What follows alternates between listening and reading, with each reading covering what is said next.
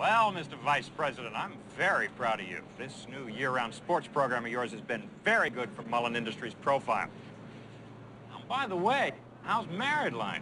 Oh, we're getting along real good, real good. In fact, pretty soon, I'll be hearing the pitter-patter of little feet. Really? Yeah, her mother's moving in with us, you know. I understand your boy Matthew's been seeing a lot of my daughter Kimberly. Oh, yes, Dave. More than you know. All right, boys. This is the big one. The championship game. And you're going to go out there and play the game of your life. Because you're men. Are you with me? Yeah! Yeah! And don't forget, boys, give it to them. Say, are you Coach Chester Lee? That's right. I'm Coach Cannoli. There's a rumor that you, on your soccer team, dressed a boy as a girl. Cannoli, that is patently ridiculous. I'm sorry, Chester. I'm insulted. Well, how can you stoop so low as to repeat a ridiculous rumor like that? How dare you? Come on, girls, let's go.